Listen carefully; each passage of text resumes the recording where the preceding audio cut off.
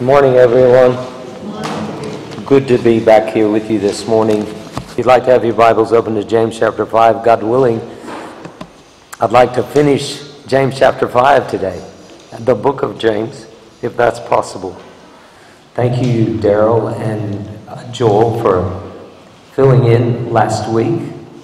And Joel has put in a lot of extra work for the church over the last few weeks especially, and I'm very grateful for that. We're going to start with a reading from 2 Corinthians chapter 4, verses 8 to 18. And I've asked Anthony to come and read for me, okay? Anthony. If you guys have your Bibles open, please, to 2 Corinthians 4, verses 8 to 18. Read along. We are afflicted in every way, but not crushed. Perplexed, but not driven to despair. Persecuted, but not destroyed. Always carrying in the body the death of Jesus, so that the life of Jesus may also be manifested in our bodies. For we who live are always being given over to death for Jesus' sake, so that the life of Jesus also may be manifested in our mortal flesh. So death is at work in us, but life in you. Since we have the same spirit of faith, according to what has been written, I believed and so spoke. We also believe and so we also speak, knowing that he has raised the Lord Jesus, will raise us also with Jesus and bring us with you into his presence. For it is all for your sake, so that as grace extends to more and more people, it may increase thanksgiving to the glory of God. So we do not lose heart. Though our outer self is wasting away, our inner self is being renewed day by day. For the light momentary affliction is preparing for us an eternal weight of glory beyond all comparison, as we look not to the things that are seen, but to the things that are unseen. For the things that are seen are transient, but the things that are unseen are eternal. Thank you so much.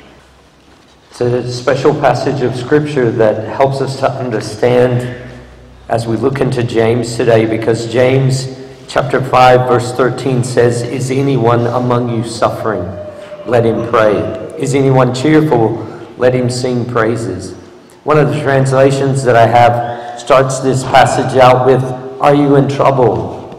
Well, the fact of the matter is, all of us deal with or have trouble in one way or another. And this passage rings true in our hearts even now, from the war in the Middle East to the trouble within our communities and to even the trouble that is within our own heart and mind this morning. James' final words to his readers start with this crazy question: are you in trouble? Is there any one of you in trouble? Your trouble might be the one that you know that you can work out and sort it out in time. For others, the impact of our trouble is much more intense. It can be financially or emotionally or relationally. And you're not sure, again, how it will all turn out. Even though you've been down this path before, you think, goodness gracious me, how can I possibly do this again? And yet we know that the Scripture starts when James starts. He starts with the fact that our faith is being tested. It's being tried by the troubles that we're going through. Our faith is never tested by the good times. We enjoy the good times. We rejoice in the good times, and God brings us those good times.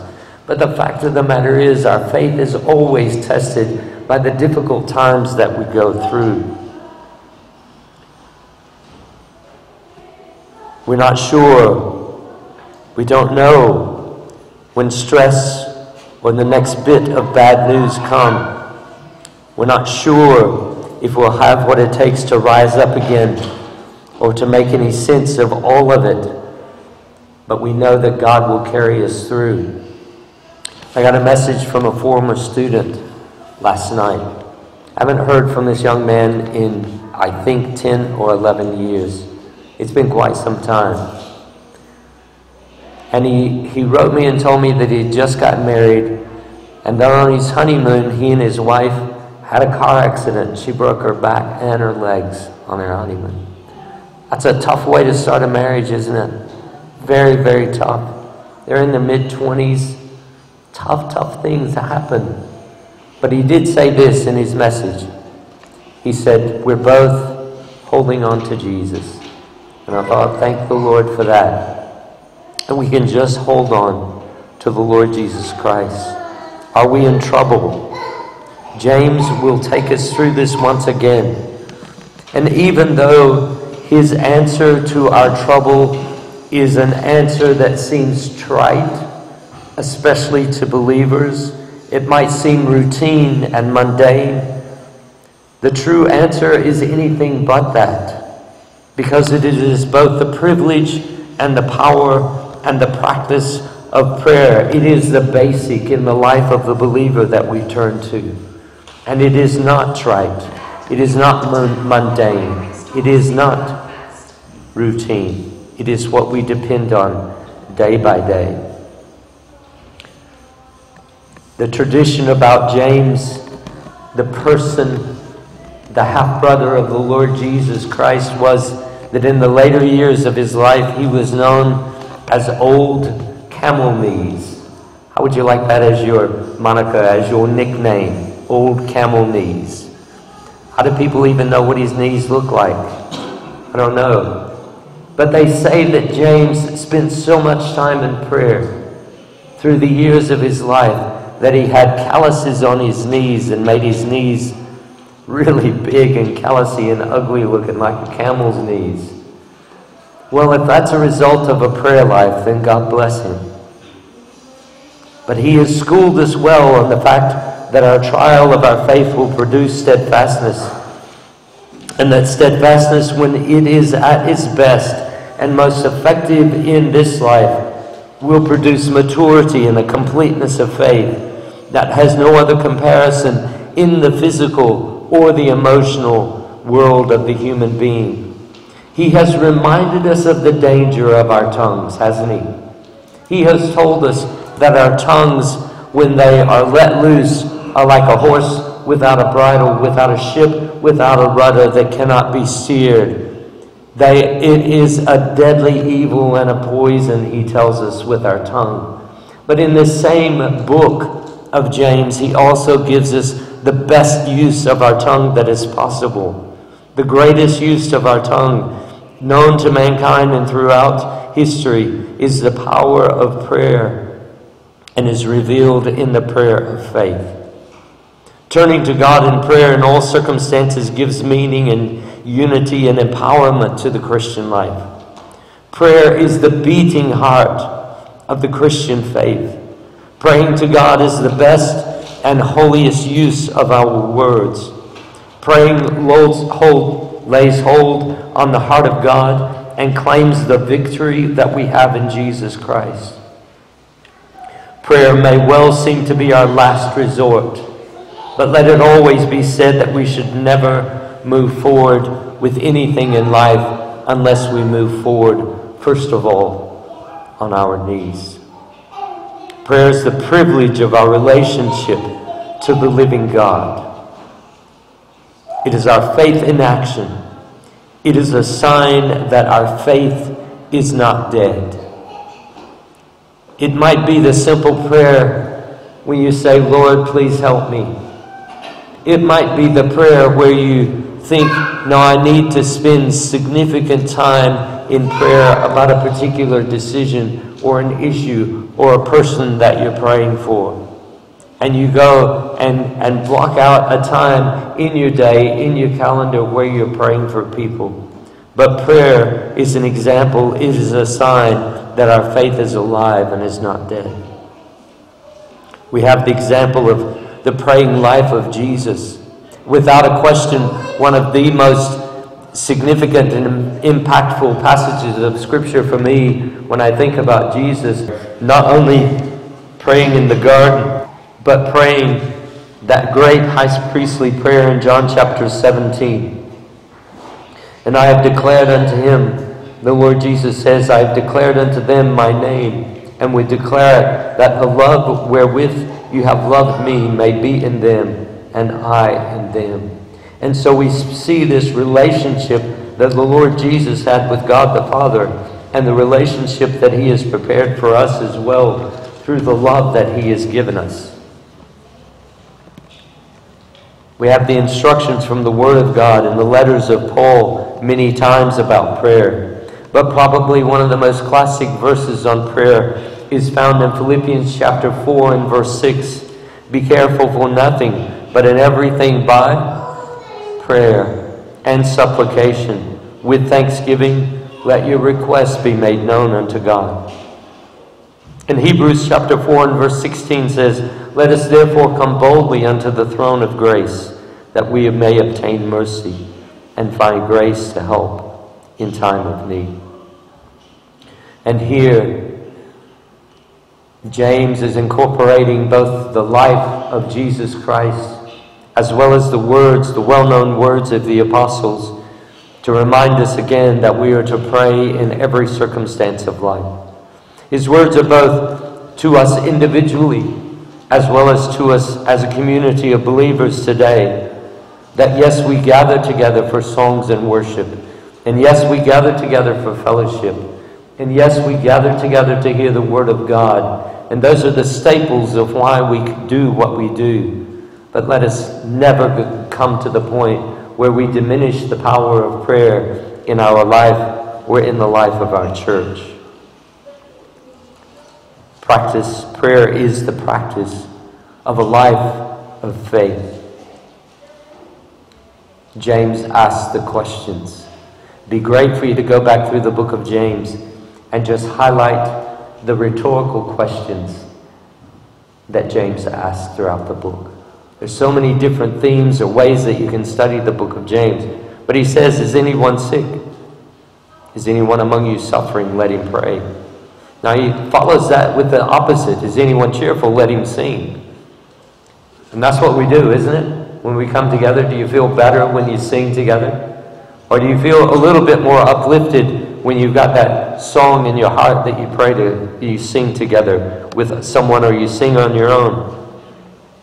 But when he asks the question, is anyone sick? The question is not just about a physical malady, a weakness of the body.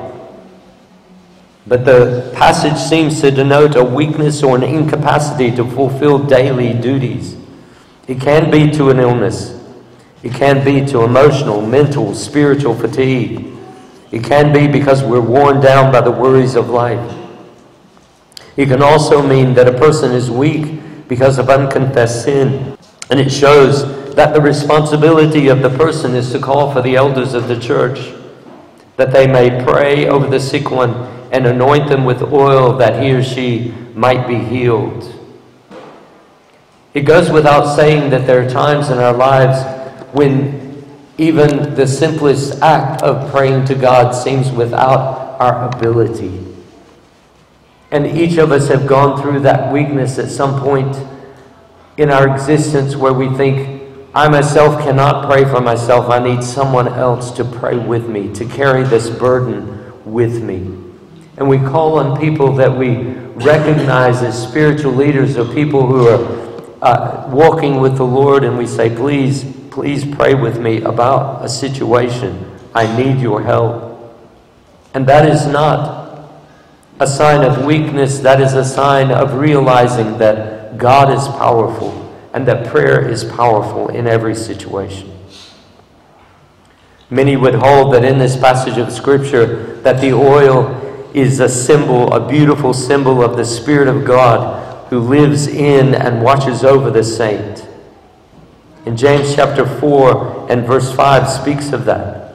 The prayer of the faith of the elder in this passage of Scripture is clearly a prayer that is prayed, that is both led by God, and the elder has prayed in obedience to God, and the leading of God in that person will be healed.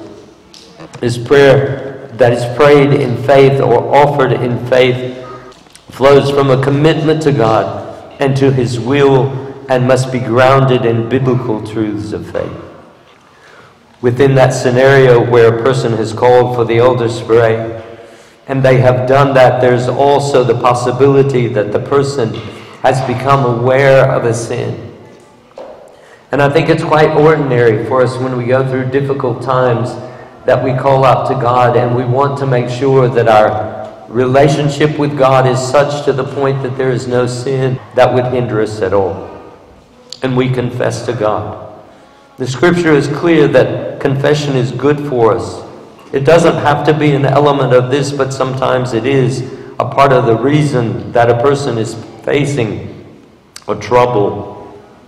And a confession is the best way to unburden the soul so that he or she has faith renewed and their relationship is restored and their confidence in God and His forgiveness and His restoration is there. Please note that there's a difference between the person who calls on prayer and then the fervent prayer of a righteous person. Prayer is powerful when we call on the unlimited goodness and power and might of the Almighty God. The scripture says, "Is anyone among you suffering? Let him pray. Is anyone cheerful? Let him sing praises. Is anyone among you sick? Let him call for the elders of the church and let them pray over them. And the prayer of faith will save the one who is sick, and the Lord will raise him up. If he has committed sins, he will be forgiven. Therefore, confess your sins to one another and pray for one another that you may be healed." And notice this change here. The prayer of a righteous person has great power as it is working. The effectual, fervent prayer of a righteous man avails much.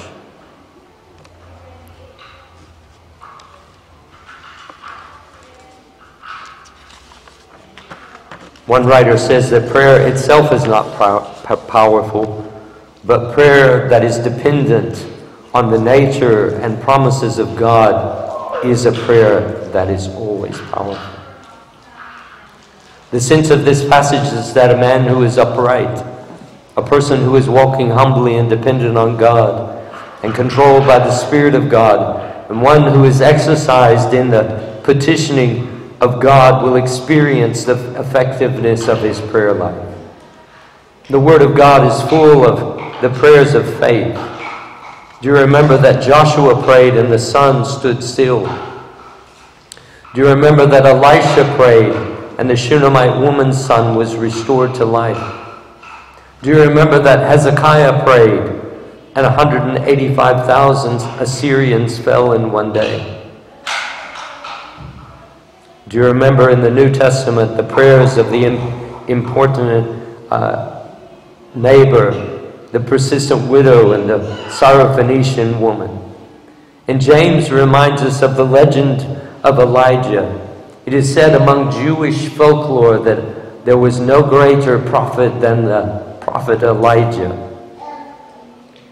But James is bringing Elijah even back to human level, and he says, James was just like you and me, but he prayed. He prayed that it would not rain, and it did not rain. What is he saying about Elijah? That he believed God, that he trusted God, that he was a man who just didn't stand around and wring his hands and worry and fret, but he was a man who prayed, and he prayed boldly before God. Because there was a huge problem in Israel at that time. The king and the queen. Who were the king and queen during the time of Elijah? Ahab and Jezebel. Oh my goodness, can you imagine what that was like to be a prophet and have those as the king and queen of your country? But he prayed. He gave himself to prayer. And he knew that the only way, that the only answer to the corruption of the king and the queen would be brought to justice was by the power of God, so he prayed.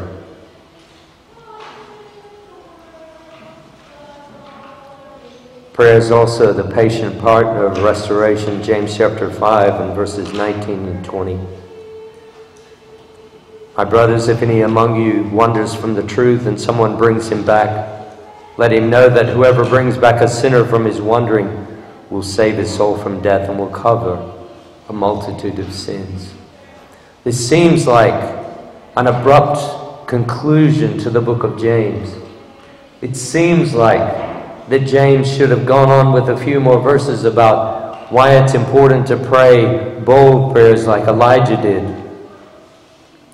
But he stops and he says, just remember that our job is to bring about restoration to those around us, to pray for others.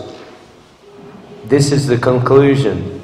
These are the final words of the most practical book of living faith, that our faith is tried, that we become more steadfast, our faith becomes more effective and productive. Not so that we can just be little icons of faith, but so that we can be supportive pillars of faith to those around us. Especially when we see another brother or sister who is struggling in their faith, we can pray with them and support them and pray for them and speak so that they can be restored to their walking by faith. Are you troubled in your life? Call for those to pray with you. Are you bewildered and in despair? Call for God to help you. Is your faith a living faith based on the way that you pray? When I was growing up, there was a little chorus that we often sang. And it went something like this. Just keep on praying till light breaks through. The Lord will answer, he'll answer you. God keeps his promise, his word is true. Just keep on praying till the light breaks through. Just keep on praying till light breaks through.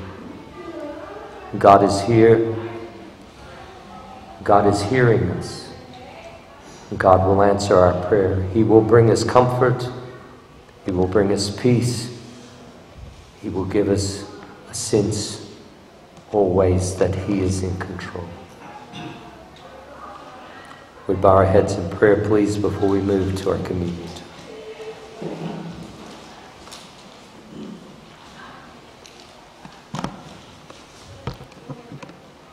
Lord, we believe and know the power of prayer in our own life, as well as in the life of our church, our corporate prayers. Dear Lord, we pray together.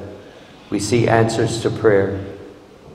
Sometimes the answer comes by that burden that is lifted. And sometimes the answer comes with persistent praying and patient praying and knowing, dear Lord, that in your time you will work all things for your good.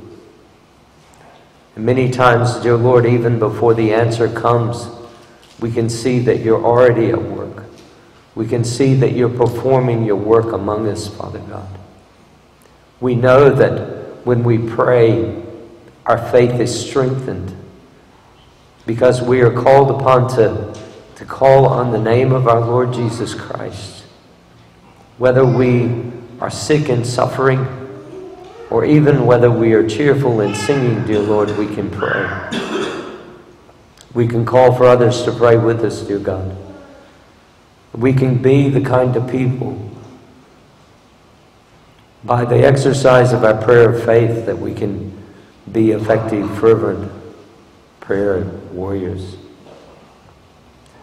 Dear God, I pray that as we have looked through this book of James, we've been encouraged and challenged in our walk with you, dear Lord, that our faith will be strengthened, that all that we have gone through and all that we will go through will help us to keep our eyes turned upon you, dear Lord, that we will trust you and we will pray fervently for your will to be done in our midst. In Jesus' name I pray. Amen.